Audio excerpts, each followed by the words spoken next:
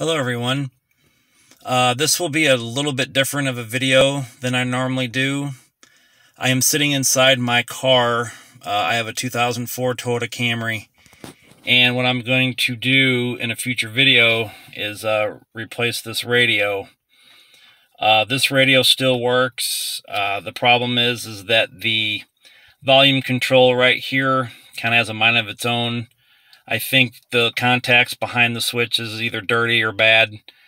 A lot of times I'll be driving and the volume will just kind of go up and down, and sometimes this doesn't even work. It won't turn it up or down.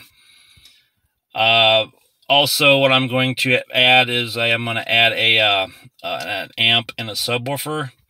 Nothing too crazy. A coworker of mine sold me an amp and a little 12-inch subwoofer in a box. So I'll be putting that in too in a future video. So what I'm going to do is replace that radio with this little Kenwood radio right here. I've had this radio in probably 2 different cars now. This radio is probably about 10 years old. It does have a CD player, and it actually has an auxiliary input. It does not have Bluetooth. I'm not too worried about that. I'm one of the old school guys. I still listen to CDs. What I am doing is I am waiting on a installation kit that goes around here that I can install this radio into. Also, I ordered a amp wiring kit that is going to be here in a couple of days.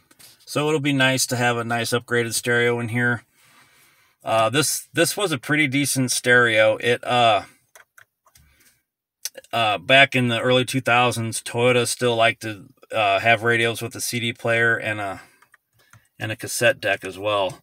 Believe it or not, the cassette player still works just fine. It's a little noisy. So anyway, that is a look at this real quick. And like I said, in a future video, I'll show this installed, and then I'll probably show a video of my amp and my sub. So until next time, if you like my content, go ahead and click that subscribe button. And as always, thank you for watching.